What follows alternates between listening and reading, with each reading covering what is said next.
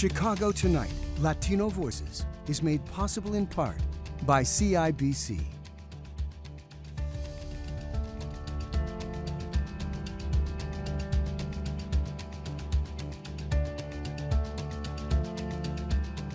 Good evening and bienvenidos to Chicago Tonight, Latino Voices. I'm Hugo Balta, WTTW News Director and your host. Thank you for sharing part of your weekend with us. Now, on the show tonight, it's not just their health that is at risk. We talk with journalists about the devastating financial impact of the COVID-19 pandemic in Latino communities, including the hospitality industry, a sector that employs many Latino women. Two of them share their concerns with us about getting their old jobs back. Environmental impacts and inequitable distribution. A look at why some Chicagoans are fighting large distribution centers.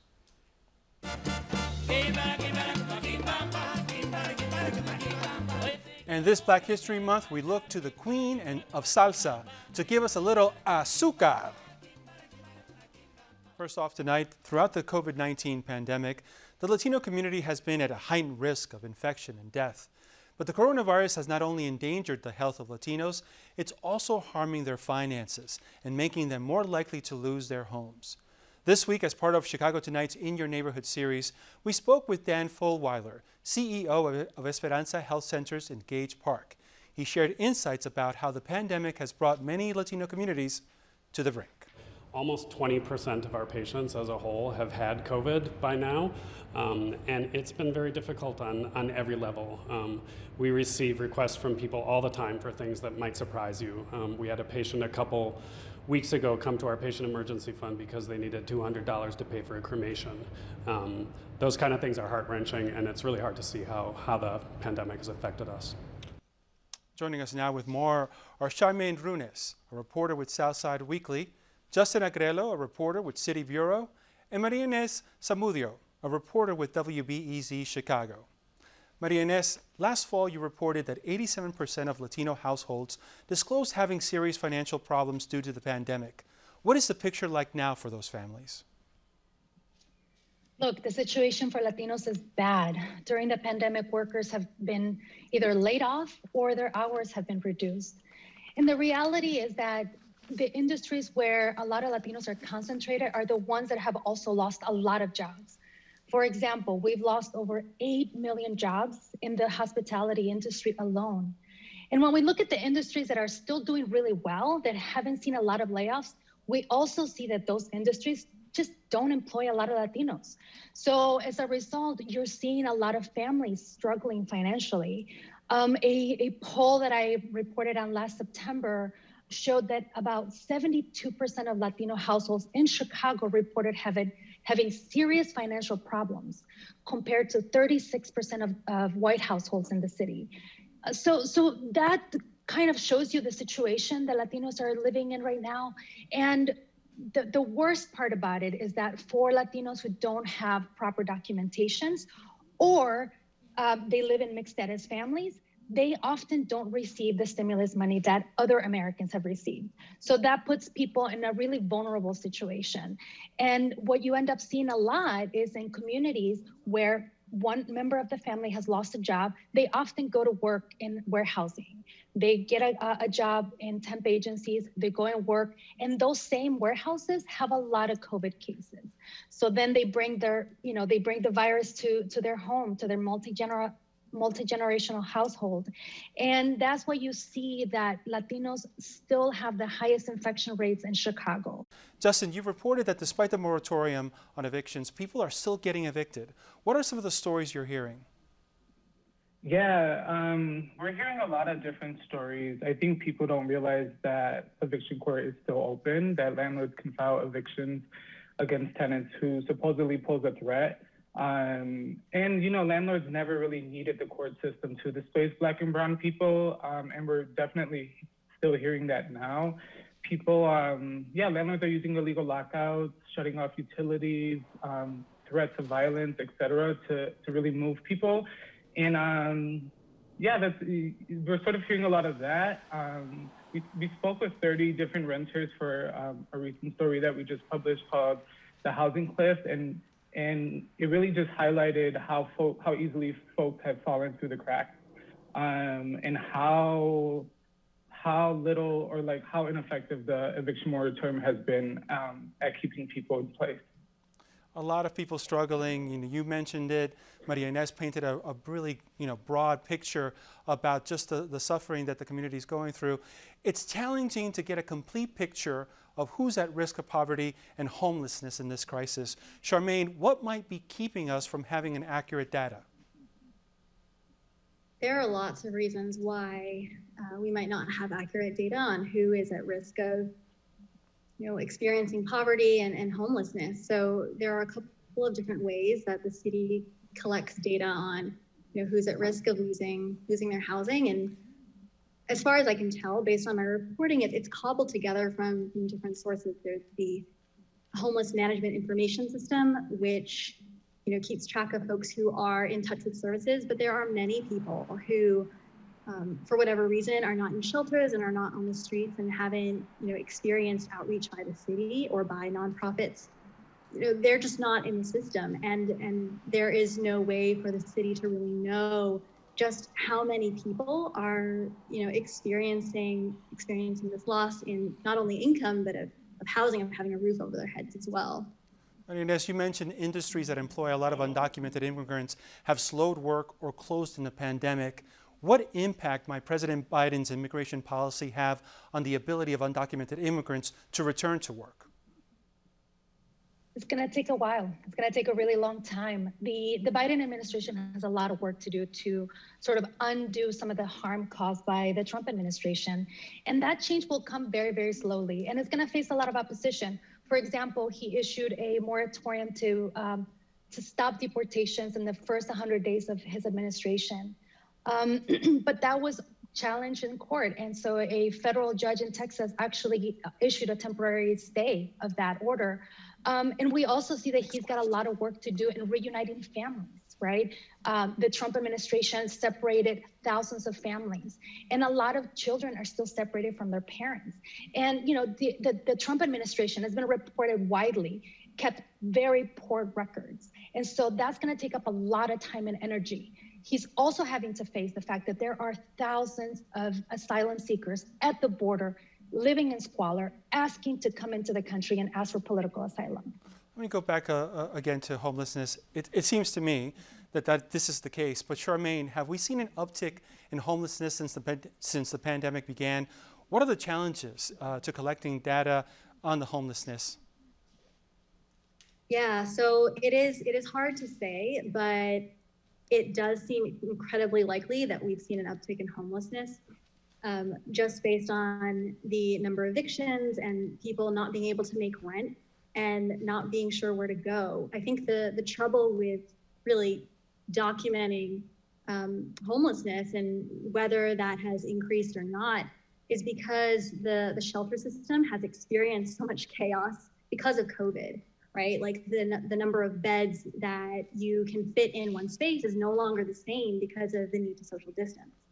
And so I think that, we likely have seen an uptick. In fact, in 2020, during the point in time count, which is an annual count that the Department of Family and Support Services conducts every year to sort of get a snapshot of who is experiencing homelessness at, on a single night in January.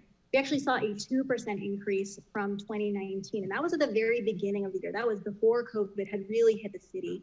And a lot of that increase came from folks who were staying on the street as opposed to being in the shelter. That was a 21% increase of folks staying in shelters. And again, this is before COVID hit. And so, sure, and very difficult situation. I want to get in one last question to Justin.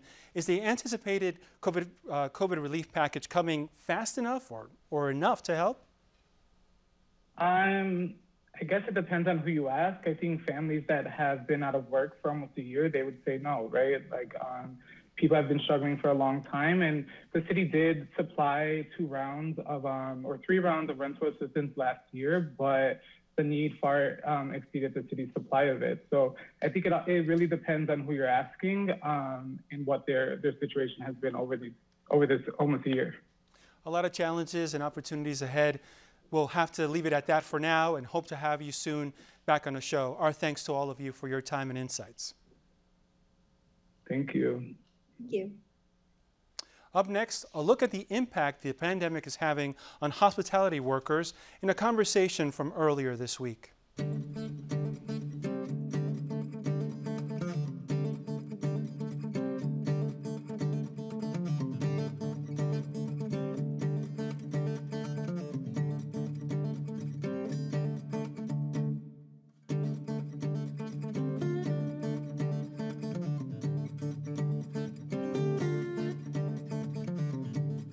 The coronavirus pandemic has devastated the hospitality industry, including hotels and those who work in them. Many people who have been impacted are women from Black and brown communities. According to the Economic Policy Institute, before the pandemic, more than 14% of Latinas worked in the hospitality sector. And many working in housekeeping are older women who are Spanish language dominant. Maria Delgado has worked as a housekeeper in Chicago for 16 years until she was let go in October. She shared with us what her job meant to her. Bueno, para mí significaba demasiado mucho porque de mi trabajo yo dependo de todo, ¿tú me entiendes?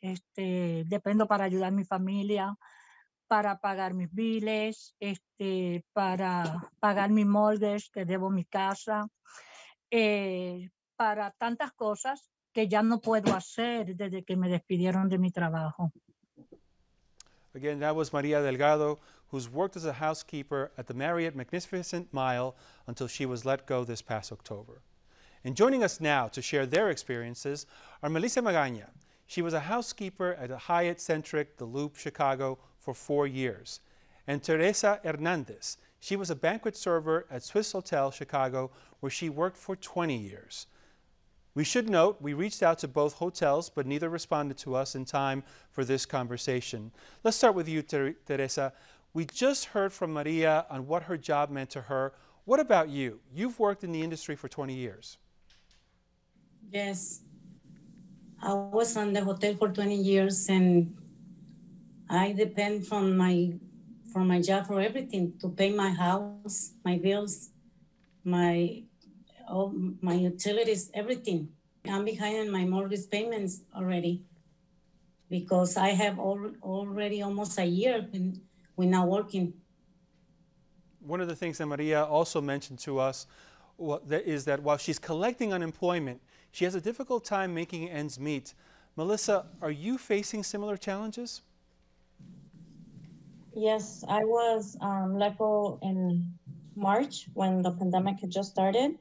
And ever since then, it's been very stressful. I'm a single mother of 5. I've been struggling. I've been backed up in rent, bills. I'm actually really backed up in my bills right now. I have 2 sons in college, so everything has been very difficult since March. Another thing Maria shared with us was her age. As a barrier to finding another job, Karen Kent, the president of Unite Here Local 1, which represents about half of hotel workers in Chicago, also said age is a challenge for many women. Let's listen. The odds are against women to get another job later in life or get hired as much as a man or get hired as much as somebody who's younger. They'll earn less wages. Salaries will decrease. They'll just have a much tougher time and slip into poverty much faster. Teresa, is that a challenge for you too? What other difficulties are you facing? Yes, especially with my age. I'm now 60 years old. I mean, it's not easy for me to go and apply in another place. And besides that, I'm trying to apply in a factory and they got already their own people. They're not going to hire me because my age. Very tough situation. Melissa, what are you hearing from your colleagues? Are they in similar situations?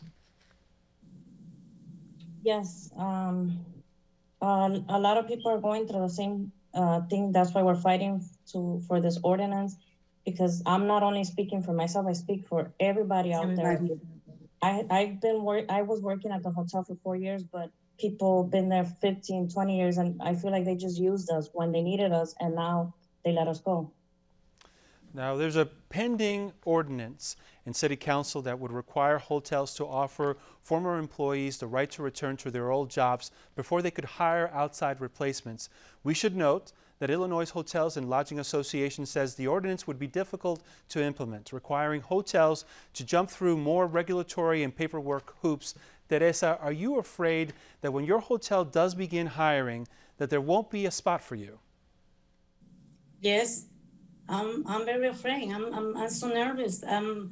Sometimes I don't sleep. I'm thinking they're not going to call me because my age. And it's very difficult. It's very difficult because too many years I was there and they just throw me out. It's hard. It's very hard. I'm sorry to hear that. Melissa, would the ordinance ease some of your concerns, some of your fears?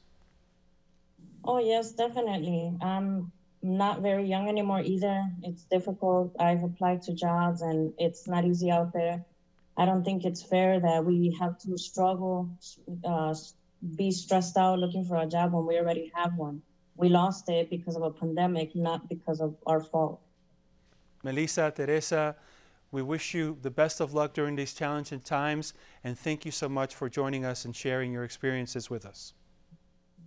Thank you. And we're back with more Chicago Tonight Latino Voices, but first to Brandis Friedman with a look at what's on tap for tomorrow. Ugo, we've got a great show planned tomorrow. A conversation on how Black history is being taught in schools. Plus, life after prison in this week's Black Voices Book Club selection. A rediscovered interview from WTTW's Our People and teaching young men to be gentlemen. Tomorrow at 6 on Chicago Tonight, Black Voices. Now, Ugo, back to you. Thanks, Brandis.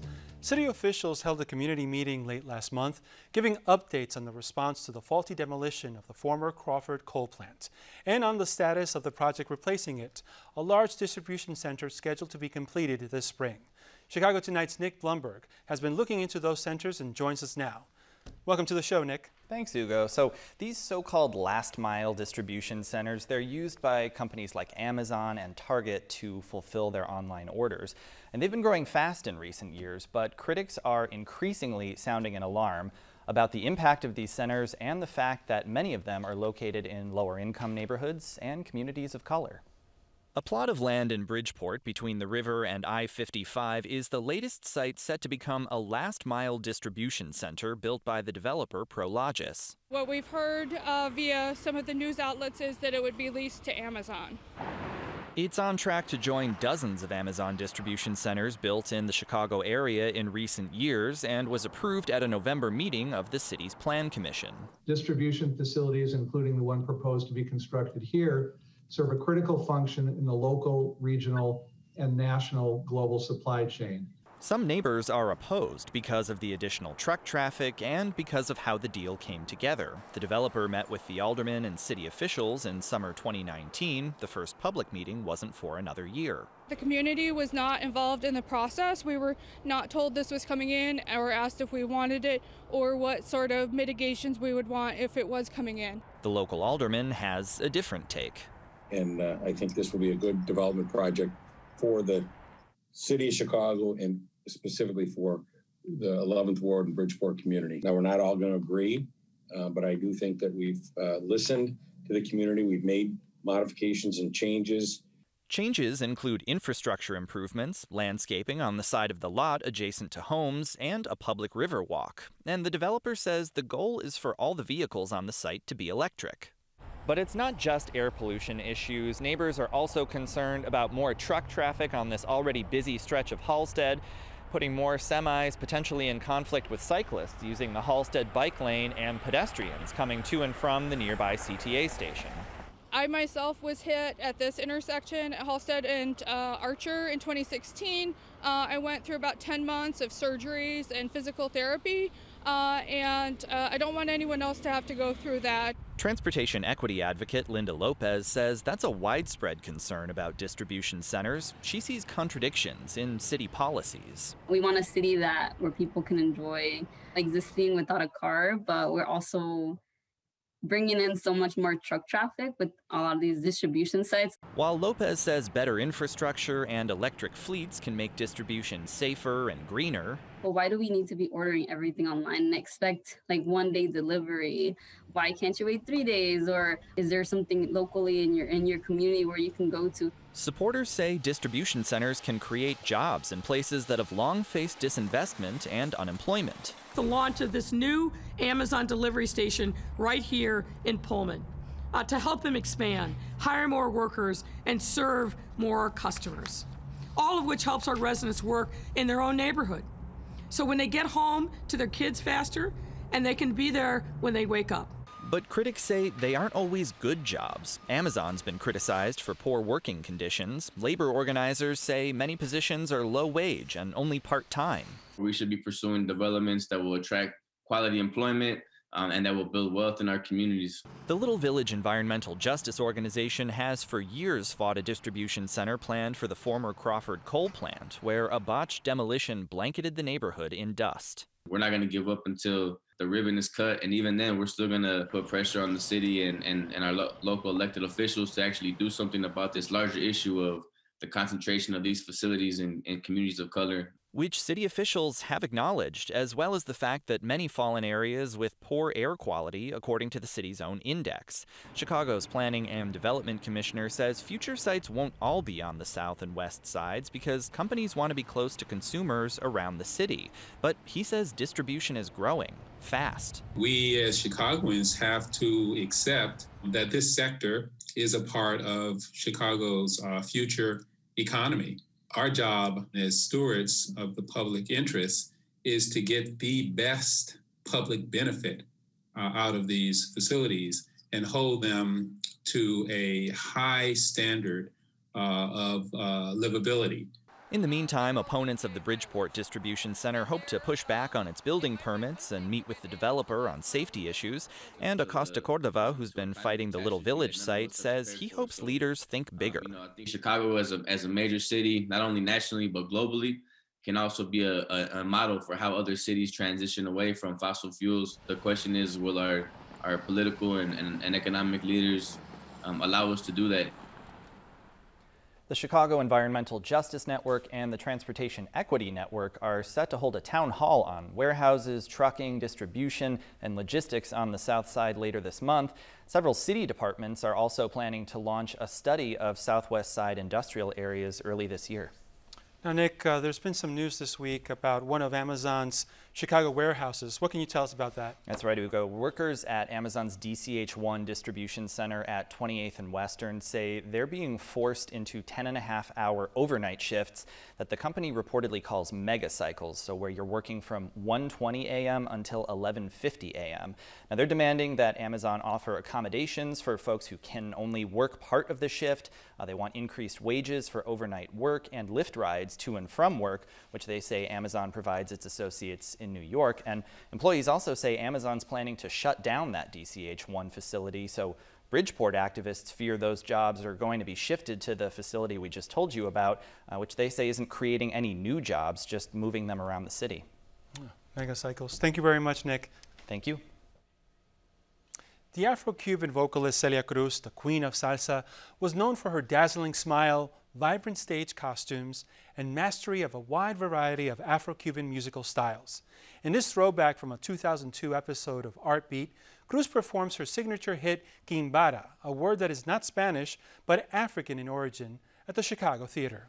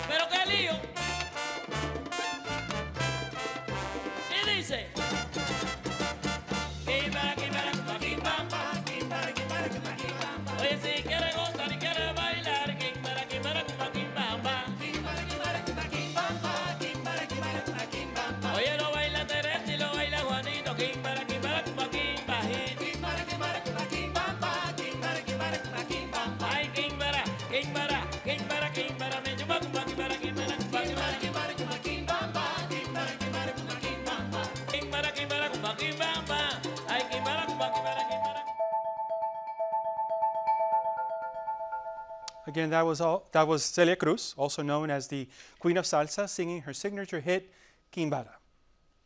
And that's our show for this Saturday night. Be sure to check out our website, WTTW.com/news, for more from WTTW News, including the latest on when Chicago Public School students will return for in-person learning. And of course, join Brandis Friedman tomorrow night for Chicago Tonight Black Voices. Now, for all of us here at Chicago Tonight Latino Voices, I'm Hugo Balta. Thank you for sharing part of your weekend with us. Stay informed, stay healthy, stay safe. Muy buenas noches.